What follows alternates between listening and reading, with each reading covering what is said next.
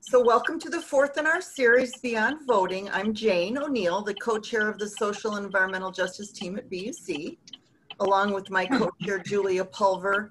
And as always, I'm very grateful for the assistance of Mary Jo Ebert. And thank you to whoever turned off their metronome just now.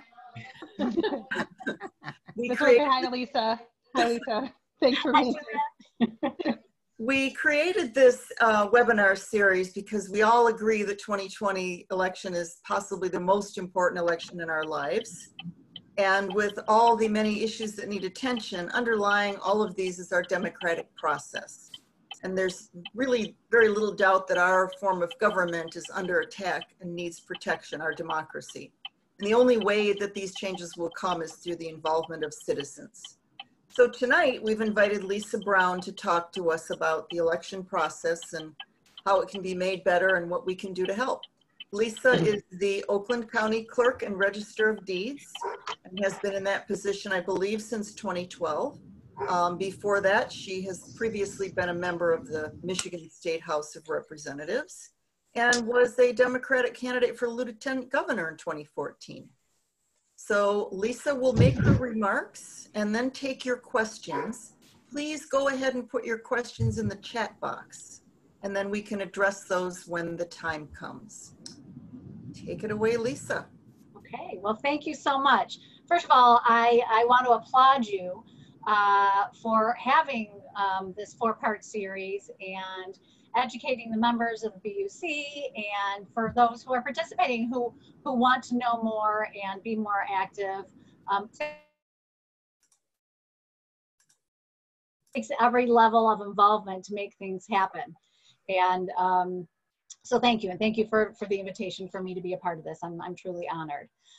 And honestly, I look at all of you as ambassadors. So with the information that I will be sharing with you, that you will then go on and share it with your larger networks, because you know, we do see a lot of misinformation out there, whether it's intentional or not. And it can be very harmful. In 2016, there was a mail piece, and I know it was an accident, but there was a candidate who sent out a mail piece that said, don't forget to return, it wasn't me, but don't forget to return your absentee ballot to your county clerk. And in Michigan, your ballot does not go to the county clerk, as hopefully you all know that. It goes to your city or township clerk, not your village clerk either, but your city or township clerk. So, you know, 46 other states, it's all done at the county level, but Michigan, we are decentralized. So there's a lot of disinformation that can really confuse voters and disenfranchise voters. So we want to make sure that voters have the correct information. So again, I'm gonna view you all as ambassadors. So thank you. So the first thing, let's see, I know we had some on the flyer. If I can find the flyer, I wanted to go in order that was on the flyer to try and keep order here. So how you can help. So different ways that you can be involved. Obviously voting is you know, first and foremost, but what beyond that? And I know that's what this is entitled. So being a poll worker, and what does that mean? And let me first by saying you can work in a precinct. You can also work, and I'm going to use this one probably a few times, so I'm going to tell you right now, AVCB, and I apologize, that's why I'm going to tell you what it is, from the Absentee Voter Counting Board. So almost all of our municipalities in Oakland County, our local clerks count their absentee ballots separately from the ballots that are cast on election day in a precinct. We do still have a couple of holdouts of our local clerks who take their absentee ballots to the precincts, and they feed them into the machines there, into the tabulators there, which, you know, mixed feelings, because I think if somebody who doesn't know comes into a precinct and just sees one person feeding multiple ballots into a tabulator, they're going to think there's fraud going on, like somebody stuffing a ballot box.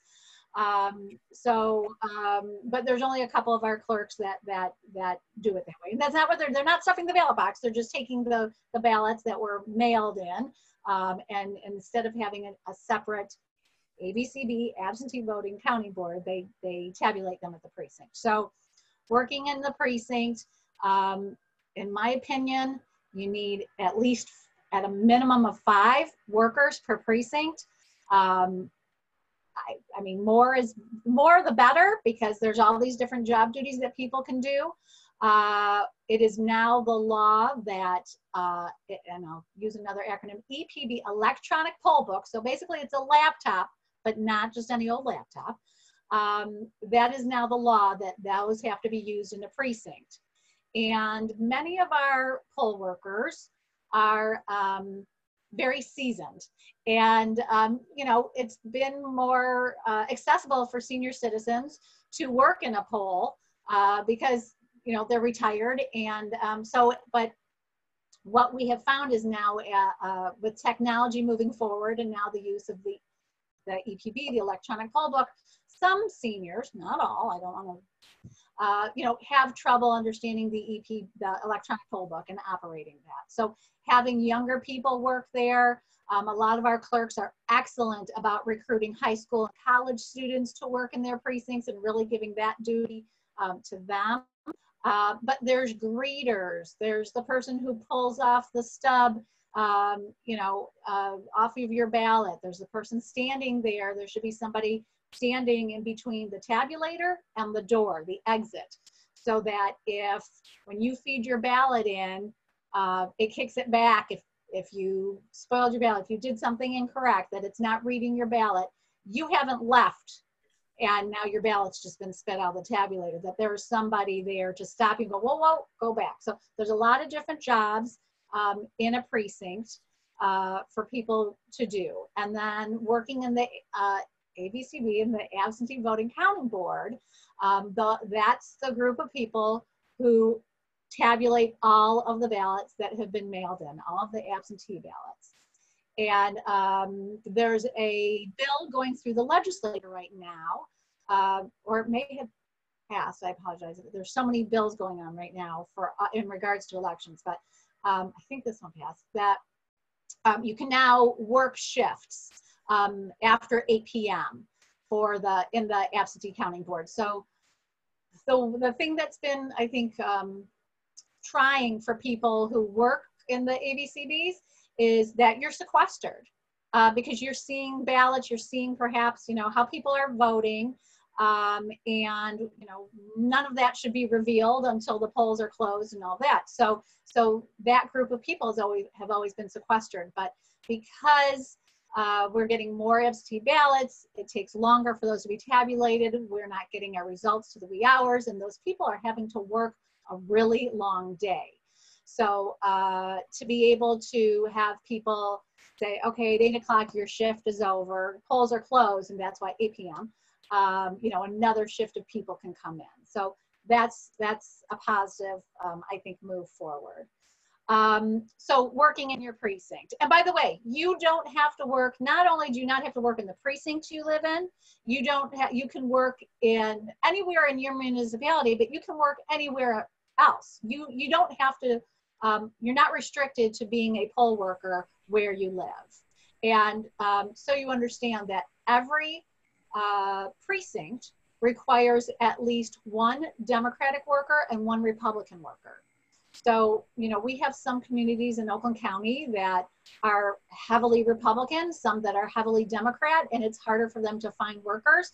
So they can swap people and make sure that they have at least one worker from each party.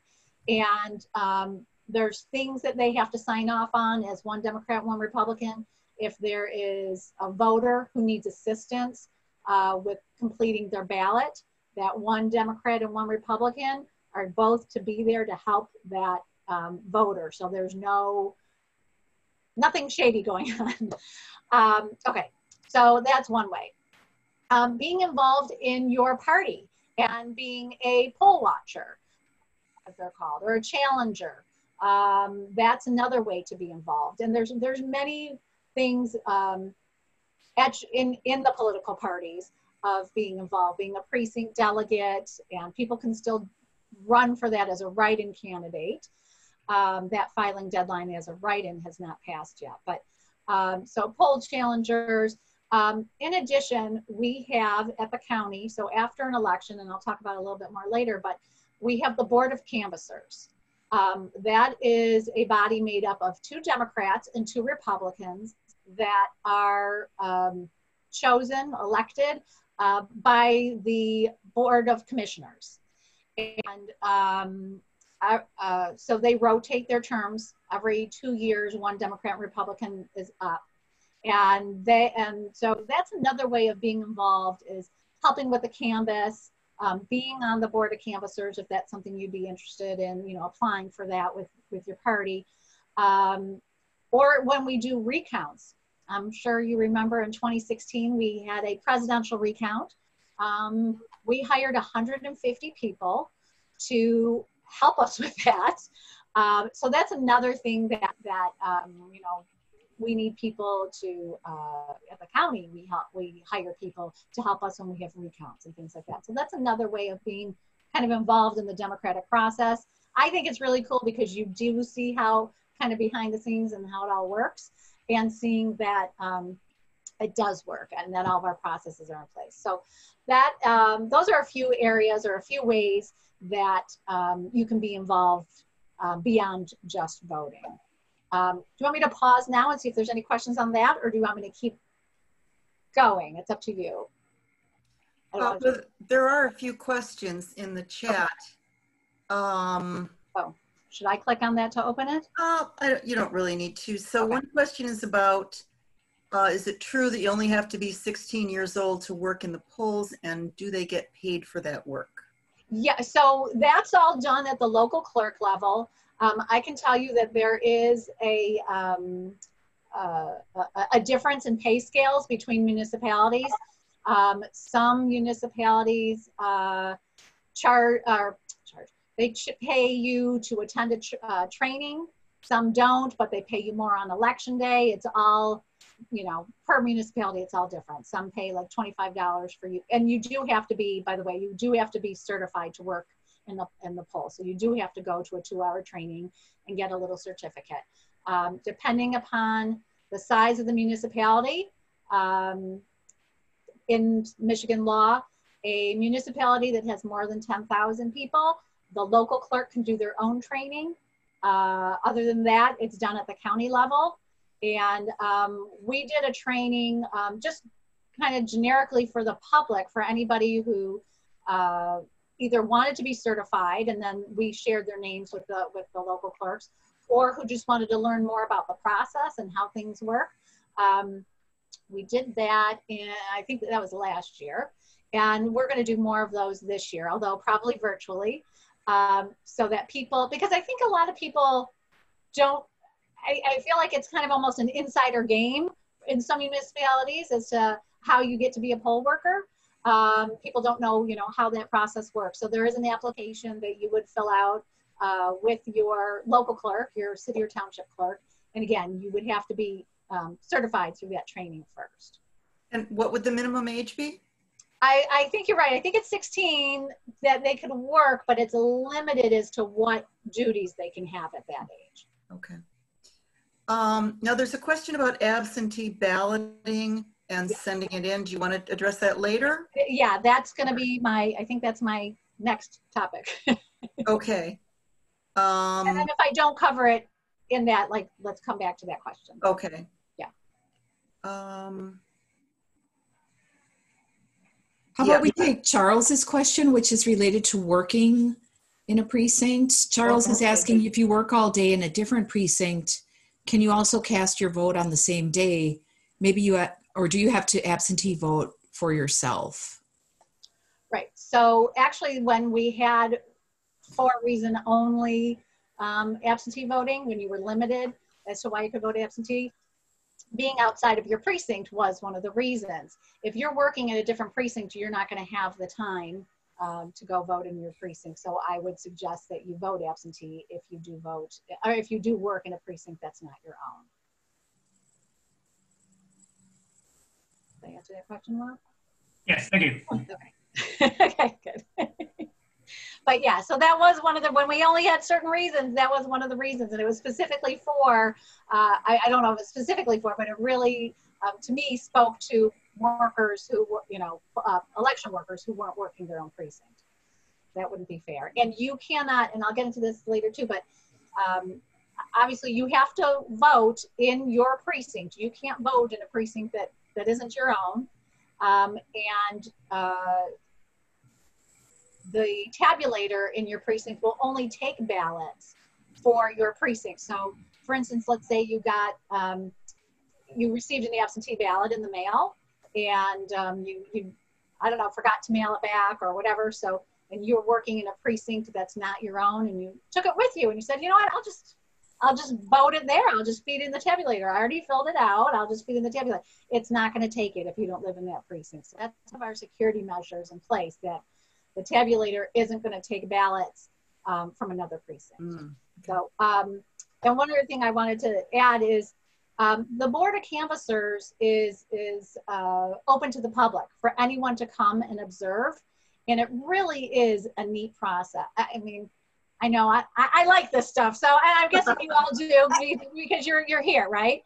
But I just love it. And when I help with the canvas as well, and there's like this feeling when everything balances and everything works out, like it's just a feeling that I get inside, like yay, a little cheer. But I think it's a really neat process, and so it is open to the public for people to come and observe the canvas at any time. After a big election, it takes us, like a November election, it definitely takes us that full 2 weeks. There is a time requirement when we have to be done by to certify. So I guess I should back up. The canvas is the process of that has to be done before I can certify the election. So we go through every single precinct, and there's different steps that we take to make sure the number of voters matches the number of ballots that were tabulated, all these sorts of things. So, so again, I think it's really neat. So I invite you all to come watch, and you can see the process. It's really neat. So, all right, so I'll go moving on to sort of the next topic, so to speak, if that's yes. Okay, great. So absentee voting. And I know that's a really hot topic right now, not just because of the fabulous passage of Proposal 18.3 and allowing everyone to, yes, clapping, yay, yes, it was long overdue, long overdue.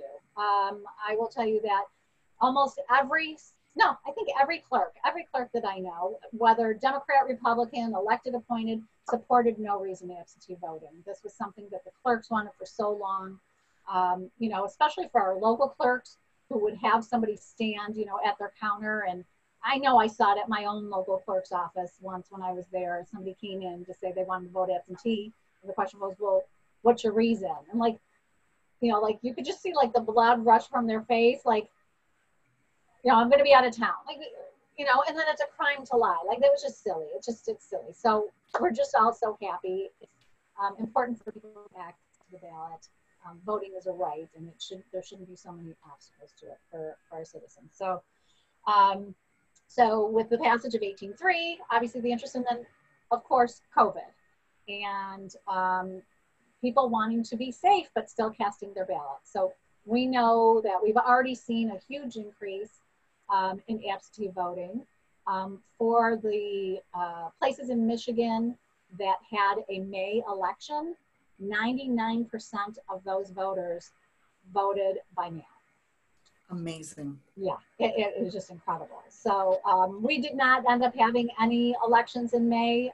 We were supposed to originally, and then we had some school districts that were going to have some proposals, and just with everything going on, they said, you know what, we're going to wait till August. But for the municipalities and counties that did, it was almost all by mail, so 99% of the voters. So I don't know that that's what will happen in August or November, but we're all pretty confident that those numbers will be up, and we did see higher numbers in March as well. So, but one of the questions I get is the permanent absentee voter, the permanent list, right? The permanent AV list. And I think a lot of people are under the misconception that they think that if they sign up for that, they're going to get a ballot mailed to them every election, and that's not what it is. Signing up to be on the permanent AV list means that you will get an application to apply for an absentee ballot for each election mailed to you. So like, I think that's really, I just hear that one a lot. That's one of those, I don't know, like I said, misconceptions or something as to what people think the permanent list is, but it just means you'll get an application. And if you think about it, like,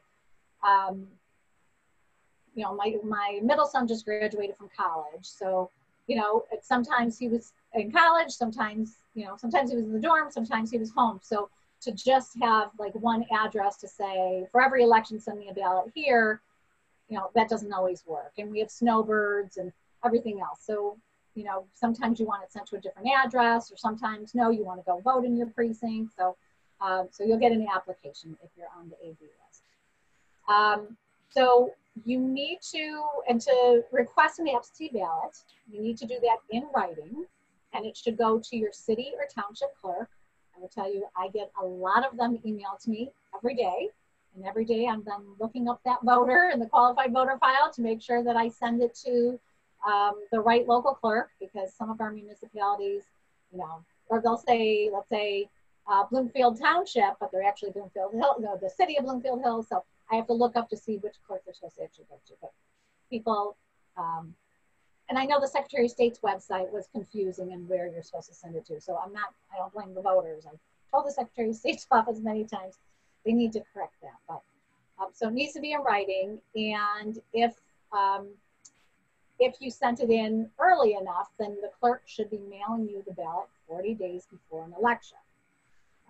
We at the county level are required by law to deliver the ballots to our local clerks 45 days before the election.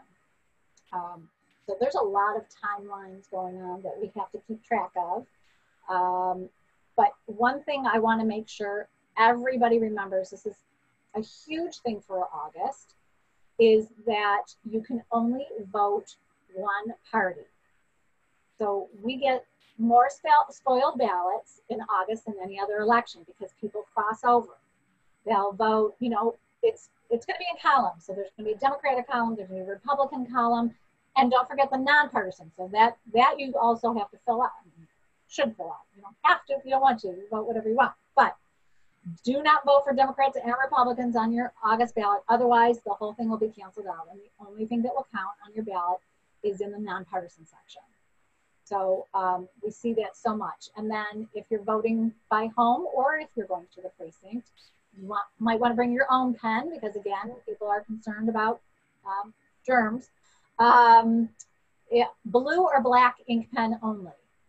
Okay? No pencil. I've told our local clerks, like precincts should be a no pencil zone. No red pen. It will not be picked up by the tabulator. You know, you're spending this time to research your candidates, who you want to vote for, how you want to vote on a proposal. I want to make sure that your vote counts. So please, just a blue or black ink pen only. And fill in that box next to your choice. We've seen ballots where people are circling the name of the candidate. That's not going to count. That's the tabulator's not picked that up. The tabulator looks at that box to see if there's a mark in there, okay? And it needs to be enough of a mark. Sometimes, you know, somebody might rust a pen. It's not going to, you know, you see one little dot. That's not going to pick it up. But fill in that whole box. Not an X, not a check mark. I've seen it all. I've seen it all. So, and obviously that's true whether you're in person or absentee. Another important thing, if you're voting absentee, is to make sure you sign that outer envelope when you're returning your absentee ballot. You need to sign and date that, okay? If it's not signed, hopefully your local clerk is calling you and saying you're missing a signature, you know, you need to come in and sign it, or you need to do something to remedy that. One of the security measures that we do have in place in Michigan is that the local clerks are to check that signature and make sure it matches your signature and the qualified voter file so that we don't have fraud. You know, Michigan really runs elections differently than, like I said, 46 of the other states. We have a lot of checks and balances in place that some other states, I think, don't have. So make sure you sign that outer envelope. I know when we were having a prep call about this, this webinar tonight, one of the questions was, well, what if somebody, you know, can somebody from a neighborhood go and collect everybody's ballots and return them for them? And the answer is no, okay? That would be against the law. If you live with somebody or somebody from your immediate family, they can return your ballot for you, but that is it. Or only a clerk, you know, or an elected election official can handle that ballot, or like I said, immediate family or someone who lives with you. And, you know, I know another thing that people are talking about right now is the post office and how they are strained, I guess is the right word, or burdened. And people are concerned about that, especially if there's going to be a lot of people voting absentee in August and November. So I know, so I live in West Bloomfield. I know that we have a outdoor, that's outside drop box, besides going into the clerk's office and giving it there, that we have something that's cemented to the ground, it's locked, a drop box. And I'm actually encouraging local clerks to get more of those, and maybe perhaps their municipality, you know, putting them in different locations so that people have access to those easily. And I don't know that ours is big enough in West Bloomfield right now to hold what will be coming. I mean, they're going to have to empty that often, I think. So I'm encouraging and hoping that some of our local clerks, or all of our local clerks, get large, secure outdoor drop boxes, so that it does ease off some of that burden on the post office and our postal workers, and knowing that you have, you know, you've delivered it yourself. But following on that train, on the Secretary of State's website, once you have mailed your absentee ballot, and if you did mail it, you want to know, did it get there? Did they get there, right? It's called the absentee ballot tracker on the Secretary of State's website on the Michigan Voter Information Center. And I can give you that website if you want. It's kind of long, but I can, okay. So it's MV as in vote, ic.sos.state.mi.us. Okay. And again, that's the Michigan Voter Information Center. There's things on, and we have a link on my site as well, on the Oakland County Clerk's website. We have a link to that so that you can track your absentee ballot. I think that's a great tool for people to have, because people wonder. Another thing with absentee ballots to keep in mind is, make sure, if you are mailing it, make sure you put enough postage on there. It usually requires more than just one stamp. So I know a lot of our local clerks are really good about putting information either on the envelope, or, you know, an extra piece of paper saying this requires 68 cents, or, you know, however much. So make sure that you do have enough postage on there. But don't, okay, I don't know how to explain this. This is one of my big pet peeves. On the front of an envelope, there are lines that come down. There are vertical lines. That tells the machine at the post office that that's the front of the envelope. So to look at that address on the front, don't put stamps over those lines, because it will confuse where your ballot's supposed to go. Now, we have changed the envelopes. They're color-coded to alert the postal workers that this goes to a person, this goes to the local clerk's office. But just to, I don't know, have another sense of security, I would say, you know, in confidence, make sure you don't, you know, make your stamps go all the way across the top of the envelope and cover that up. Thank you, Julia's showing the envelope. Oh, thanks, Julia. Yeah. Is it blue or green? Got a blue stripe or a green stripe? These are blue. Okay. So yeah, there's different color coding, and I know the Secretary of State's office has been working with the post office to make sure they understand what those envelopes are, you know, what the colors means. In the past, I think it was may have been in 18, we were finding that in some of the municipalities, the post office kept returning the ballot to the voter as opposed to moving it on to the clerk's office. And again, it may have been, one of the issues was the design of the envelope, because you could see the voter's address on the back side, but the clerk's address on the front side. And again, so if you cover up that, it just confusing. So can I ask yeah. Sorry. one question? Well, two questions. One is, what is the last day to request an absentee ballot? Okay. By mail, the Friday before election by 4 p.m. Wow, that's not very long. Yeah, I mean, I wouldn't do that because I mean, this is what's in our law, but the turnaround time, yeah.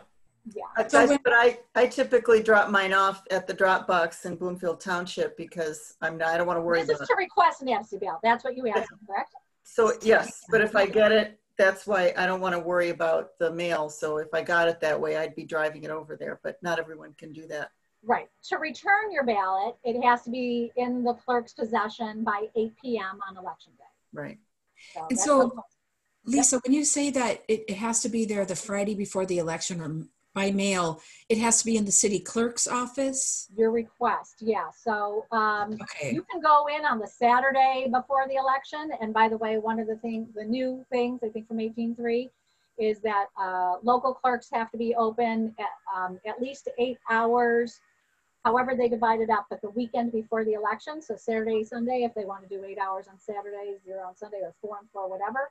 But you could go in on Saturday in person and request an absentee ballot as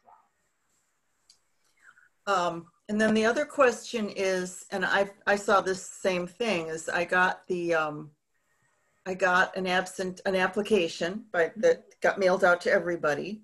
And I presume because it was mailed out by the state, the envelope they gave me to mail it back in was blank, and I had to fill it out myself. So I knew where to mail it, and it's written on there, but I guess that was because it went out from the state and they don't know everybody's. Well, the other thing is you could take a picture of it and email it to your local clerk. Mm. You can scan it in. I think that was information that was provided in that mailing from the state. Was they said that you could also submit it electronically. Like I said, I get them emailed to me. Which you can go online and request it online too, can you not? Yes. Yeah. Yes. So one of the other questions is someone has a family member who moved.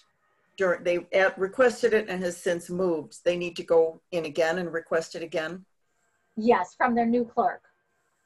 If they would need to re-register to vote. I mean, and you can, by the way, do that online. You can change your address as long as you can do that all online.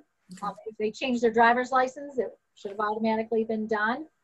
That website I gave you, you can also go there to check your precinct location. You can view a sample ballot once you put in your address and everything. So it's a very helpful website. I put a link to it in the chat box. Oh, awesome. Thank you. Is everybody going on it now? Yeah, it's fun to play with. To me, there's just a lot of different things that you can find in there. So, but you can register now if you have a state ID, a driver's license. You can register to vote online, and which is huge.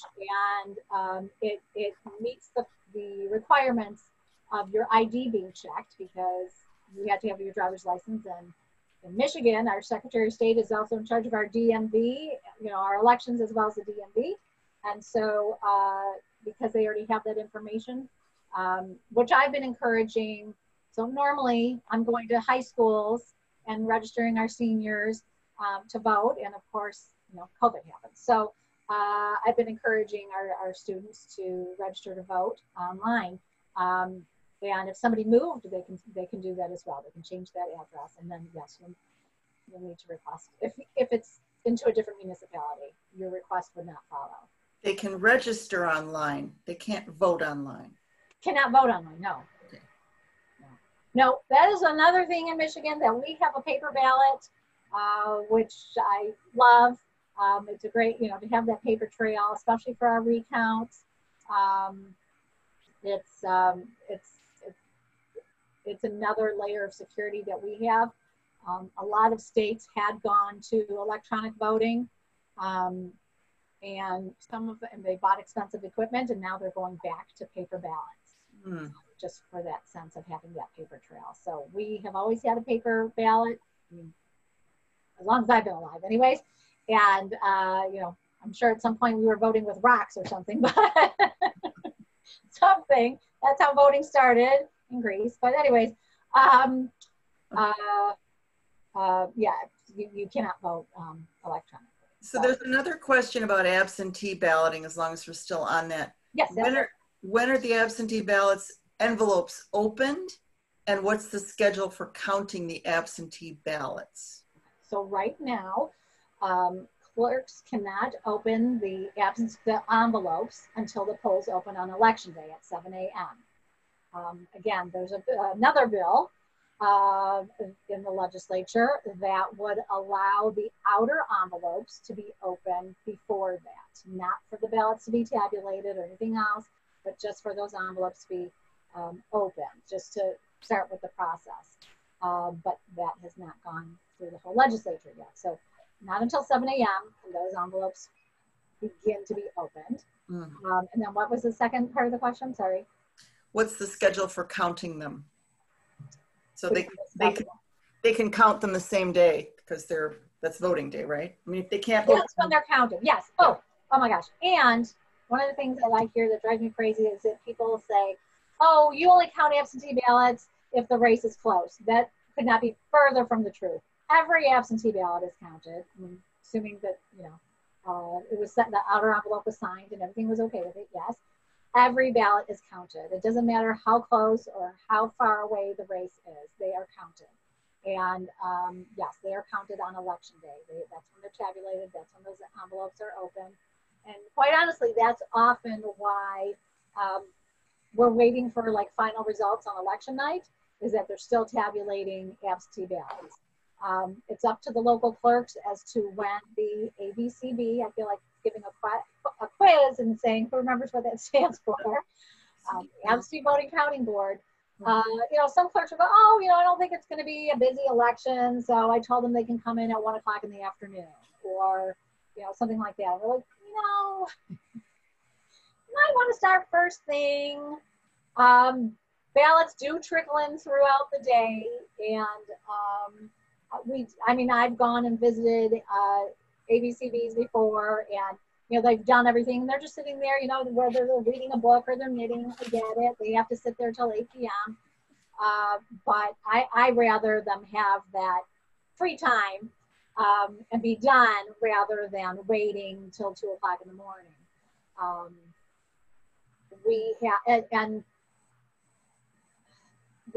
As absentee ballots come in, the local clerk's offices should be processing them as they come in.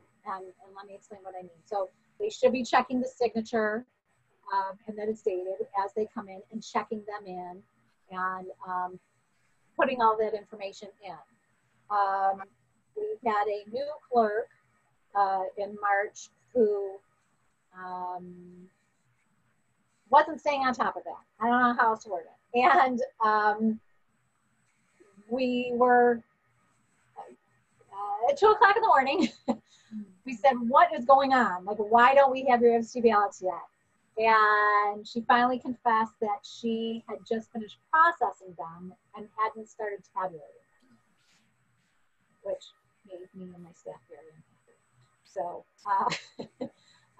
So clerks are supposed to be processing them as they come in, so that you do know that they received it when you go do that absentee ballot checker, tracker rather. You can see, yes, they got it. So hopefully that won't happen again. Let me just double check my notes and make sure that We have another question here. Oh, okay, excellent. This is Eugenia's question. She says, my sister just moved into assisted living, so she has a new address. She filled out her application for the absentee ballot a couple of months ago. Does she have to fill out a new one with her new address? Yeah, so especially if she's in a different municipality, like I said, she's going to have to re-register to vote because she's now at a new address. And I mean, if she has a any kind of state ID and changed the address on that, that should have automatically updated her voter registration. But yeah, because otherwise the ballot would be sent to where she doesn't live anymore. So she needs to ask her new clerk, wherever she has moved to, first register to vote there, and then, and you can do that all at the same time, register to vote and say, yes, I also want to receive an absentee ballot. Eugenia, does that answer your question? We'll have to unmute her. Eugenia, if you can unmute yourself. You're on mute. I can only ask to unmute her. Oops. There you go. I figured that was the case, but I just got this from her today, so I thought I'd ask. She can't do it online, so Okay. and she can't physically go herself to the clerk's. Is that the clerk? Is that where I have to re-register her at the clerk's office? Is that what you said? Yeah, city or town. So does she have she doesn't have a state ID? Yes, she does. Okay, so then that can be done online. Yeah, she can't do that online. Okay. Can I do it for her? She's in assisted living, correct? Yes. I want to say yes, but I want to make sure I'm giving you the right information. You know what? I would call.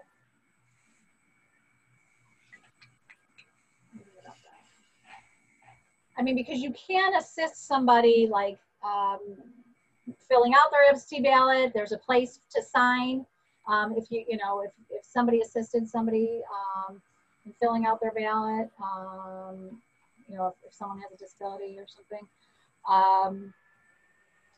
you would need information from her state ID, I believe, to be able to do that, because that's how they check to make sure, it's the real person doing it. So I don't know if you have that. Like the driver's license number or something to that. She doesn't have a driver's license, but she does have a ID. Right, but the state ID has that same sort of long number on there. So, okay. So Donna mentions that if you want to help someone who's in assisted living, you should probably have a power of attorney for that person as well. If you have a power of attorney for her, I don't know how that affects this, but I do not. Her son does, who lives up north. So I don't think that's required, though. Is that required, Lisa? No. Like I said, I mean, someone can assist somebody in with their absentee ballot or something like that. So I don't. But It's not required. I've helped people before. I just have to sign on the ballot that says I've assisted them. Right, on the envelope. Right. Yeah. okay. Yeah. Power of attorney is not needed for that, but No.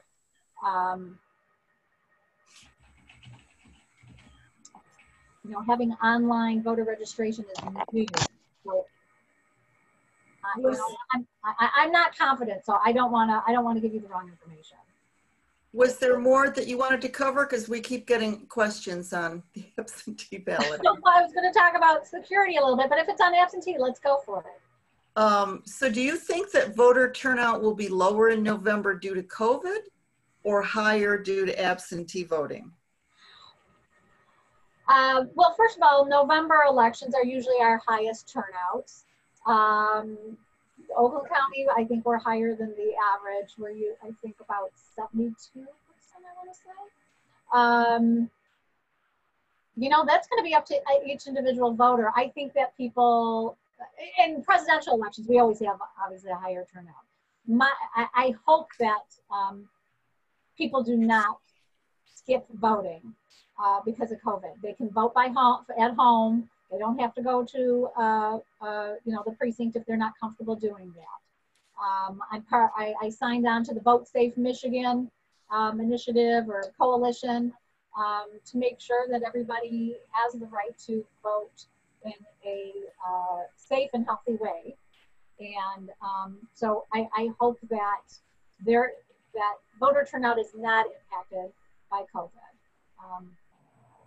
I don't have a crystal ball. I encourage everybody to exercise their right to vote, but safely. No one, I mean, we just saw what happened in Georgia. We saw what happened in Wisconsin. Like, that's an absolute nightmare to me. We know in Wisconsin, people got sick from voting in person with those huge lines. I mean, people stood in that for hours. We saw Georgia, people stood for hours. I know that a lot of our local clerks are working on making sure that, you know, there's PPE available. I know the Secretary of State has talked about providing PPE to our local clerks and to their poll workers.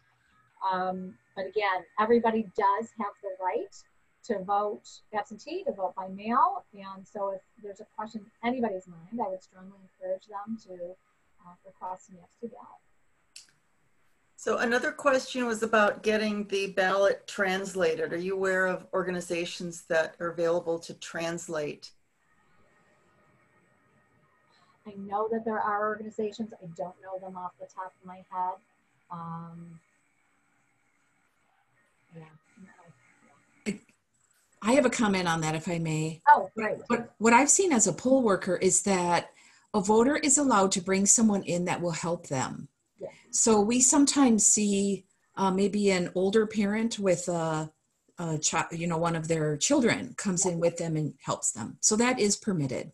Yes, absolutely. Yes, you can, when you vote in person, yes, you can have somebody come and help you, as long as it's not your union steward or your employer. So yes, a family member, absolutely perfect for that to help with someone. I mean, I know we have printed ballots in Braille for some of our municipalities, but we're not required by law to print them in any other language. We don't have those percentages that meet that requirement. But I am not sure about organizations off the top of my head. So Jen Waylands, is that something that you had seen or that you had been aware of? No, what's actually kind of funny, but maybe not, is that I actually meant to write the word transportation and it auto-corrected to translation. Oh, okay. Oh, That's something we didn't even need to talk about. Okay. Oh. No, I'm so sorry. But my question was about volunteer organizations that help people with transportation get to the polls. So that was my question, if you knew of organizations like that and how you can get involved. No, in fact, so one unfortunate thing, I mean, we have a lot of unfortunate things in our Michigan laws, but it does restrict, people can't pay other people to go and drive people to the polls. Obviously, you can drive a family member and that sort of thing. But if you remember, again, I think it was 18, I want to say Lyft in a lot of other states was providing transportation for, and they didn't do it in Michigan because of this little section in our law. So it's, I suggest that you can contact your legislator and ask them to introduce legislation to remove that. So what is it exactly that's not allowed?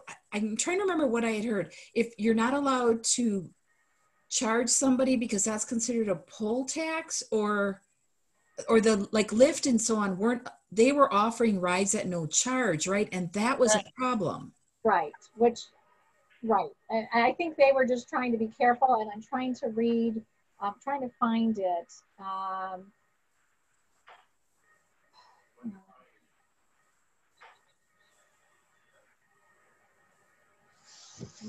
know I copied off that section of the law, so I'm going to try and find it in the meantime.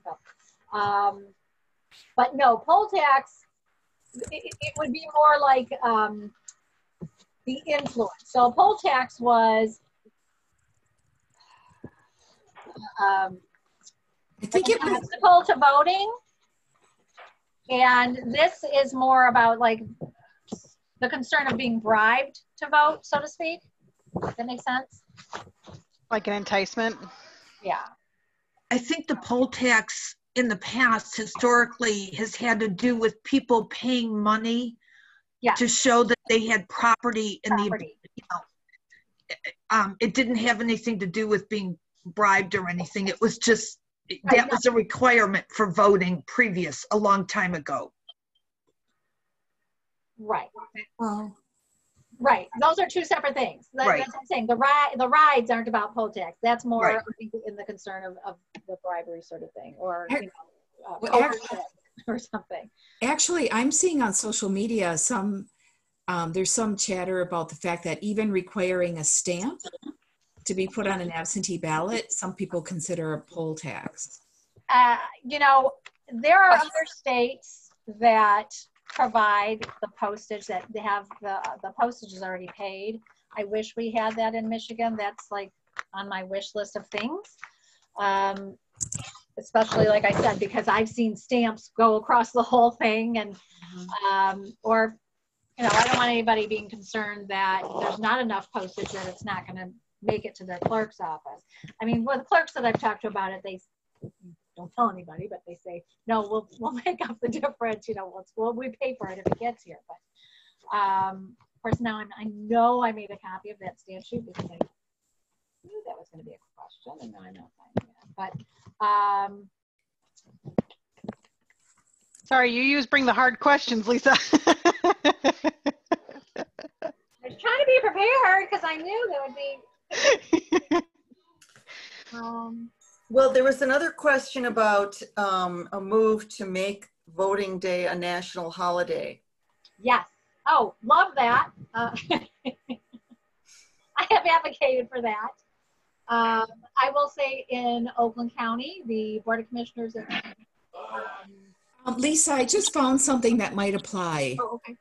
In 2019, some voting rights group was asking for a federal judge to overturn part of Michigan election law that makes it a crime to hire transportation to take voters to the polls unless they are physically unable to walk. Right. So it's a crime to hire transportation. Yeah. So yes, there is a lawsuit about that right now. Yes. Thank you for finding it. Yes. So anyway, so Oakland County, the Board of Commissioners actually last year made even year November election days a holiday. So only my staff and my election staff, and obviously the Sheriff's Department will be working on election day in November. To me, that meant there's a whole new pool of computer savvy individuals who can work in precincts. So we're actually, the first thing I said was, oh, let's do a training specifically for Oakland County employees who want to be certified as poll workers. So we're going to be doing that. So we're going to have a training just for those folks beyond the other trainings. Like I have an employee who takes every election day off, not in elections, in one of my other divisions, and works in her precinct every election. Some people who don't support the idea of making election day a national holiday, people can, vote by mail, and they can, I don't think there's anything wrong with having that as a holiday, as I said, because we need more poll workers. And if you already have the day off, then you're free to go, work in your poll or work in a Navy counting board. I totally support having, and you know, for our schools, I know a lot of our schools are used as polling locations. I can say as a parent, you know, I don't want a bunch of people going into the school when my kid is there. You know, I mean, there's a safety issue to that, a safety concern that people have. So for November elections, our schools were closed, but you know, we still had May elections, those sort of things. So, so to have the buildings available where we can have our precincts, to have people available to work as poll workers and an ABCD, everything. To have the time to be able to go and vote in person if you want, everything. I totally support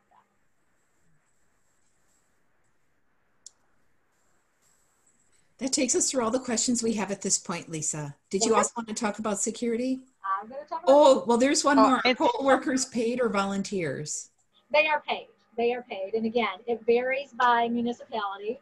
That's up to, you know, each municipality as to what they pay. Some pay like $175 for the day. I mean, I've heard of $150 plus $25 for the training. It varies, but yes, it is paid. Anyway, okay, so security. Again, we hear about hacking. We hear, you know, rumors of that or accusations of that our process isn't secure. We have so many steps and so many checks and balances in place in Michigan. The first thing, I don't know if it's right to call it the first thing, but I'll call it the first thing. A logistics and accuracy test. That is something that all of your local clerks do. They publish in your local newspaper when they're going to do that because anyone can go and watch. We have, it's called a test deck, and there are all these different rules to create a test deck. And what it is it's a formula or it's a pattern of filling out, so we have test ballots. That's what they're used for. They're printed out to say, okay, we're going to give this candidate 1 vote. We're going to give this one 2 votes. We're going to give this one 3 votes. We're going to give this one 4 votes. And we're, you know, on a bunch of different ballots, and put them through the tabulator and make sure that those are the results that the tabulator then spits out, right? So you overvote a ballot. You want to make sure that the tabulator, you know, reads that correctly. You undervote, all these different things to make sure that, so basically you're setting what the results would be, right? By saying, I'm going to have, you know, this person's going to get 1, this person's going to get 2, and let's make sure that's how it reads it. And so all those ballots are fed in, and then the tape is printed, and you can see the results to make sure that they match what it's supposed to. Does that make sense? Yes. Okay, good. Thank you. Also, something that we call the zero tape. So to make, when the polls are open, zero tape is printed to say that no ballots have been counted so far in this race, that we're opening this machine up and, you know, the count is at 0. Somebody might look at the tabulator and see on the screen that there's a number on there, and I think it says lifetime. So, and there'll be a number there. Even if you're the first voter, there's gonna be a big number on there. That's just how many ballots have been tabulated in the lifetime of that tabulator, not on that day. So there's two lines at the bottom of the tabulator. One will tell you ballots tabulated and match for that election. The other one is lifetime, which is just, you know, the lifetime of the tabulator. Our equipment does not touch the internet. So, you know, hard to hack when you're not connected to the internet. After the election, I started talking about the canvas. So, again, this is a process where we have a very long checklist of making sure. So we look to see, were there any spoiled ballots? Does the number of ballots match the number of votes that were tabulated? We go through the poll book and make sure much. Spoiled ballots, any challenged voters, any write-in votes, just a laundry list of things that we go through to make sure. And then we have to give that report to the state when we're all done with the canvas. And so right now, we're required by law to say, you know, precinct 1 from municipality Smallville didn't balance when it came in. And then, you know, then we have a column, yes or no, could we figure it out in the canvas? Yes, we figured it out in the canvas. You know, they forgot to write spoiled ballot next to, you know, voter 27 or something like that. If we couldn't balance it, like, well, 2 ballots were stuck together or something like that, then all that information we're reporting to the state. But,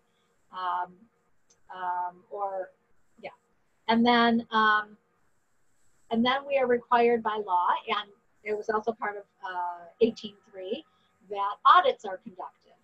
So that's even a bigger checklist of things that we do, and it gets really deep into the weeds there. We check the electronic poll book. We make sure there's it's password protected, that all of the information in there is in a privacy zone that requires a separate password, all those sorts of things. We do a hand count of all the ballots in that precinct for a race.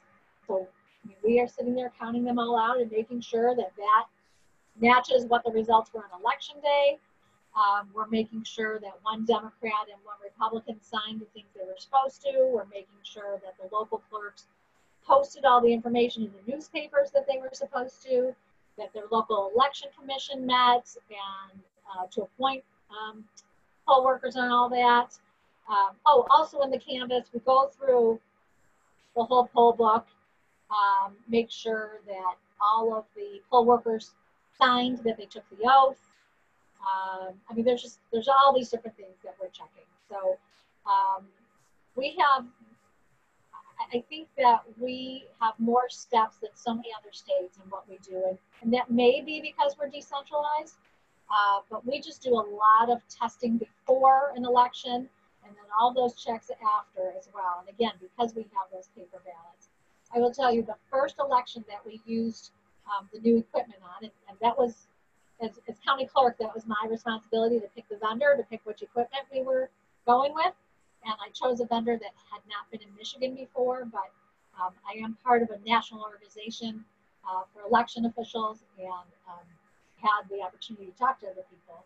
But we had vendor fairs and everything else. So I was a little nervous, though, to pick a vendor that hadn't been in Michigan before. And but with so one of our first elections that we used the equipment on, we had a recount. We had a candidate who wanted a recount. And I held my breath during the whole thing, just praying that, and not a single vote changed. Not a single vote changed from what was recorded on election day. And you know, it was just a big sigh of relief, like, okay, it works, everything works. And one of the reasons that I did pick the equipment that I did and the vendor that I did is because of the security measures that they have in place. Some things that other vendors don't have. And that was one of the reasons I chose it. Another was that I thought it was the most ADA compliant equipment. I had LASIK now, but I was legally blind before. And so I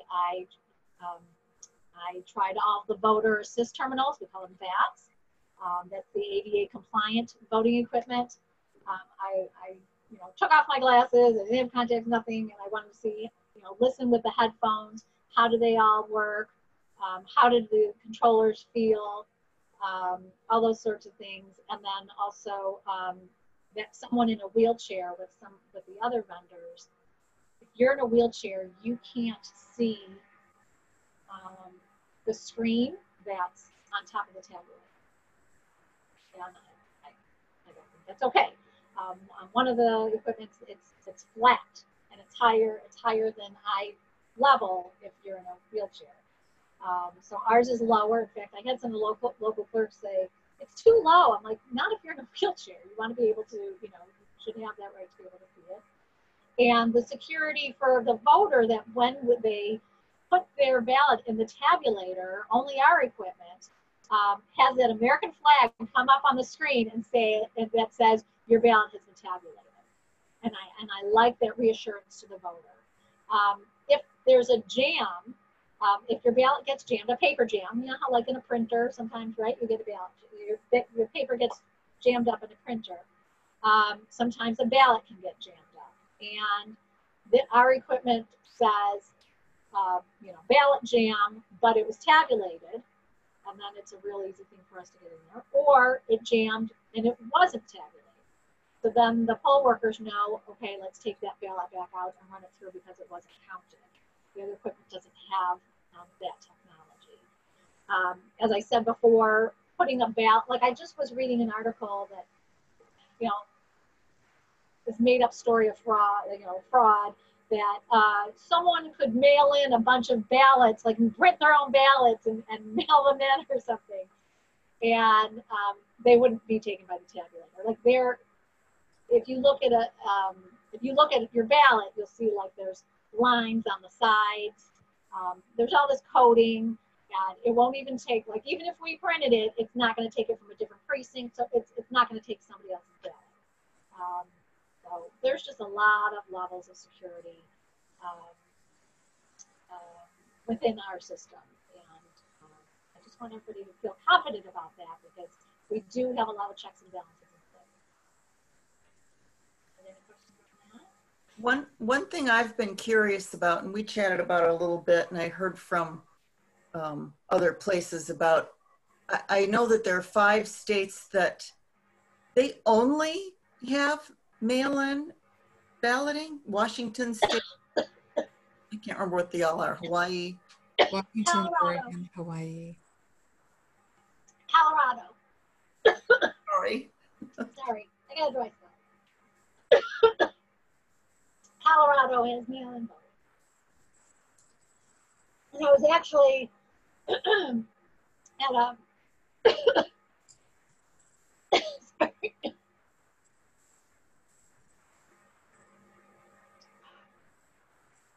This is I think in my first term, I was invited to participate sorry, in a conference from the Bipartisan Policy Conference. And it was really the focus was how long should somebody vote? How long should somebody have to wait to vote in a precinct? And I remember sitting next to somebody from Colorado, and they talked about how they, from Denver, where they started out, just mail-in voting. I'm like, how does that work? Like, it was brand new. How does that work? Tell me all about it. Doesn't it cost you more money? You know, I was fascinated by it. And I just figured it was so expensive. And she said, it's actually been a cost savings because we don't have to hire the poll workers and all that sort of thing. So, and of course their turnout, you know, went way up. And that's what we want. We want people to participate in democracy. So, yes, there are places that are, you know, strictly by mail, for the most part, yes. In fact, when this all was going on, or when COVID all started and everything, I emailed the director of elections for Colorado, because as I said, I'm part of this national organization, and I've been at conferences with him and everything. So I emailed him and I said, how do you accommodate voters with disabilities if you're all vote by mail? You know, how does that work? So, because I wanted to get a feel for it, even though that's not part of like my job duty, I still wanted to get an understanding for that. And he's a great guy, and he emailed me back immediately, and it was great. But it's just, yeah, it's interesting. It's interesting to see how other states do it.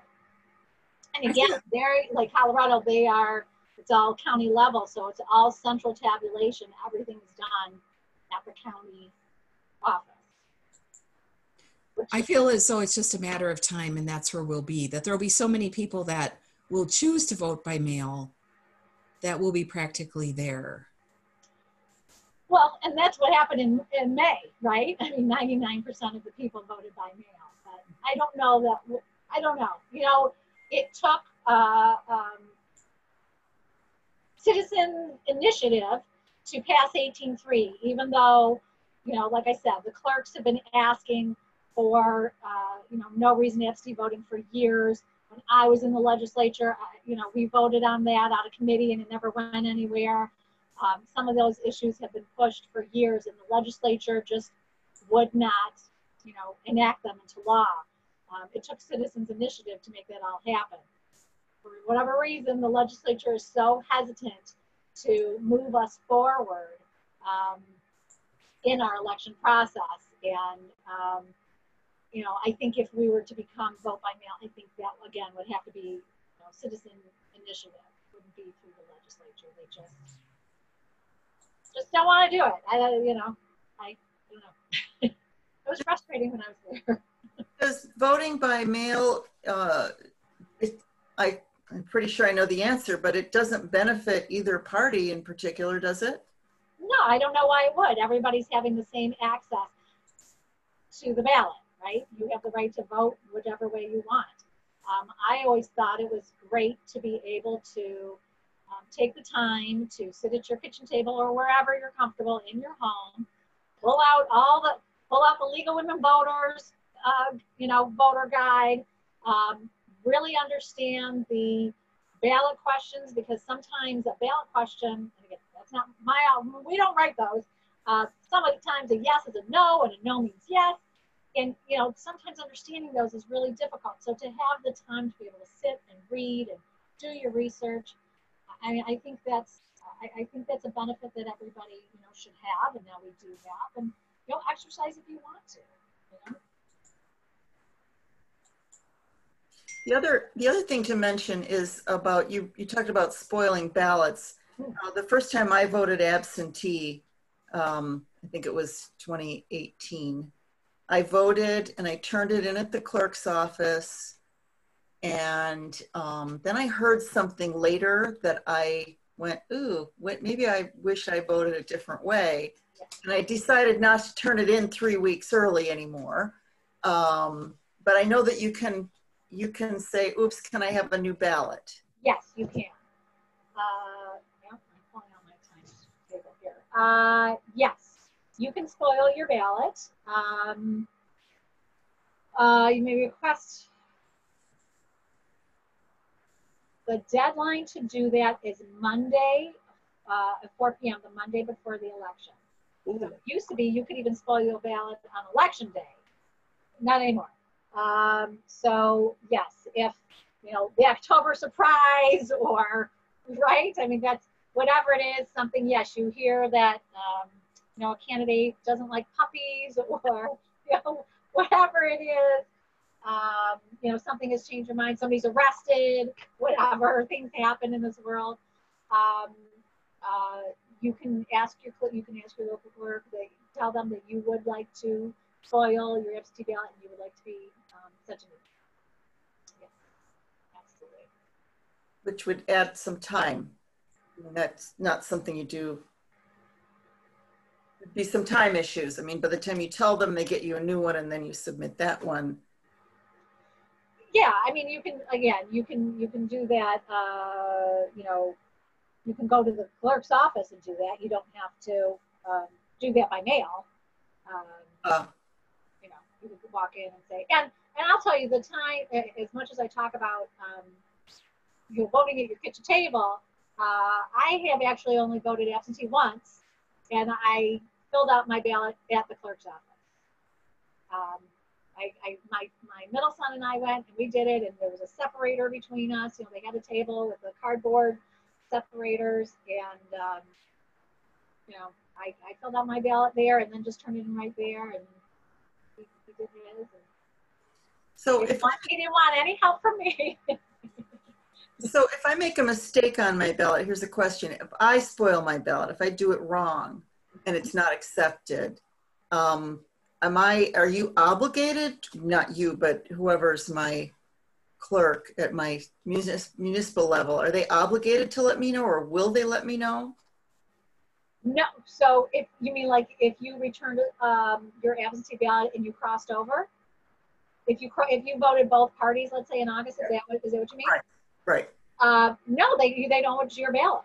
Remember, your ballot is secret, right? So it's been taken out of that envelope. If they do it the way they should, your ballot is separated from your envelope that has your signature on it. So once your ballot, there's no way to tie that ballot to you. So no, you would not be notified that you spoiled your ballot, that you crossed parties or something like that. If you spilled coffee on it, which we've seen all kinds of stuff, and the tabulator won't read it, they will duplicate that. So they will take your ballot, they'll see, and again, one Democrat and one Republican worker will sit together to duplicate that ballot, to say, okay, in the race for president, they voted for this person, and and go through the whole thing and duplicate it. That is another thing, by the way, that we check during the audit.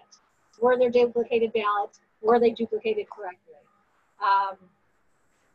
If there's a tear, like sometimes, when they open the envelope, if they use a letter opener, they might cut your ballot. So again, that's another time when they would duplicate that. But no, if like I said, if you cross party, they don't know it's your ballot, so they would not be able to notify you. I think a good rule of thumb that I would offer to people in our audience today is whether you're voting with a mail-in ballot, so you're filling it out at home, or if you're at the polling place and you're voting and anything happens that you think, oh, this isn't what I wanted, and you're not sure whether you can change it or what you can do to change it, always ask. Call your city clerk's office and ask if you have any question at all about how to handle a particular situation with your ballot. And in the precinct, just walk back to where the workers are and explain the situation, and they will help you through. The workers there all really want people to be able to vote successfully. Yeah. And also, if you're at home and you make a mistake, that's another time where you could request to spoil that ballot and have another ballot sent to you. Do not use whiteout. That's not good for the machines. And don't make an X and make an arrow. I mean, we've seen all of this stuff. Like, X is not this one, with arrows. Don't do that. Just say, you know what, I spilled my ballot. And so what they will do, because your ballot does have a number, they will go into their system and spoil. If you got ballot 101 and you say, you know what, I need to spoil it. I voted it wrong. Whatever the case may be, spilled coffee over, whatever it is. They will put it in their system to not tabulate, spoil that ballot and then reissue another one. So you won't be able to return them both. You're not going to get 2 votes out of it because they've already spoiled them in their poll. So the key point. Workers cannot tell you how to vote, but yes, who to vote. The key point. They cannot tell you writing candidates either. It's your municipality, and if you have an issue, call them. Yeah. That's, Yeah, so do we have any other questions from anyone in our audience? We can unmute you and you can ask, or if you want to type a question, any last questions you want to type in the chat box.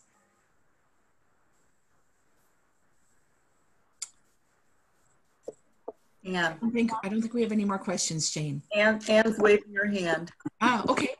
Yes. Did we discuss COVID-19 and its effect on going to the polls? Well, a little bit in that, so the Secretary of State or your local clerk is sending everybody an application for an absentee ballot. You don't have to vote absentee if you want to, but of course people are encouraged to stay safe and be healthy and to, have a ballot mailed to you. And local clerks are, the Secretary of State is looking to provide precincts with PPE, with protective equipment. I know people have been talking about one-time use pens and that sort of thing. I honestly, if I was going to go vote in the precinct, I'd bring my own pen. I do anyways. I just like to make my own pens right. Just make sure it's black or blue ink. but we're not canceling any elections, right? We're not. We do have the ability, because I think the passage of Proposal 18.3 was such a blessing for us that anyone can vote because of that. Anyone can vote by mail if they want to. So that's, I don't know if that, what specifically you were looking for in regards to COVID-19. Well, I just wondered if people had to maintain a distance, and if you disinfected the voting booth and so on. Yeah, I mean so that's up to the local clerks, but I know that they are looking into that. I know one of them was talking about buying sneeze guards. It's distancing the voting booths, 6 feet apart. All those sorts of issues that quite frankly, I think will be an issue in the precincts. Having enough voting booths so people aren't waiting in long lines, because it's hard enough to find a space big enough to hold all those voting booths. School gyms, right, are usually, high school gyms are a popular place. Churches are a popular place, but, having that the normal number that they have usually of how many voting booths, and by the way, there's formulas of how to figure that out, how many voting booths you should have in your precinct, depending upon how many voters you have. Like there's a formula for that. But then being able to space those out, and yes, make sure that they're being cleaned after with disinfected after, whatever. That's going to be an extra burden on the local clerks and the poll workers. So again, I mean, I would encourage people, if you're comfortable with voting by mail, to vote by mail. Okay, thank you. One more question here, Lisa. If I request an absentee ballot and receive it, can I change my mind and still vote in person? Yeah, you need to bring it with you. So did you return it? If you mailed it back and you decide on election day, I want to vote in person, no. If you still have it in your hand, are they? It looks like they, whoever is on an iPhone, if you want to unmute yourself. The person asking this question? Hi, yeah, it's me, Marie. Can you hear me? Yes. Mm-hmm. Okay. No, I just wondered if I want to vote absentee and I get the ballot, and then I change my mind. I haven't even filled it out yet. Can I still, I'm sorry, can I change my mind and just go to the poll? Yeah, take the ballot with you, so that you are surrendering it at the precinct. Okay. Okay, got it. Returning it and saying, I don't want to vote this one. I want to vote in person. Yes, but if you've already returned it, then no. Oh well, no. That's like voting twice. Yeah. Well, that's how good the checks and balances are. If you come in to vote in person, we would be able to see, Marie, that you had received an absentee ballot. I've seen this happen. The person has an absentee ballot. They're sent home to get it. Oh my God. Okay. They have to turn it in. Yeah, they're sent home to get it and bring it in. Unless there are some exceptions to that I won't go into, but they know when you come in that you received that ballot. The checks and balances are so strong to make sure that there's no way someone is submitting two ballots. That's good to know. Mm-hmm. Okay, thank you. No fake voting. Yeah, there's no double dipping. Yeah. So we've had Lisa for an hour and a half now. Any other questions? Doesn't seem like it. Thank you, Lisa. We so appreciate your time. My pleasure. Thank you all for being ambassadors, right? You're all going to be ambassadors. Yes, share the information. Remind people, black or blue pen. Don't cross parties in August. We want everybody's vote to count. Don't forget the nonpartisan section of your ballot as well. There's going to be a front and back, so make sure you check that. And be safe.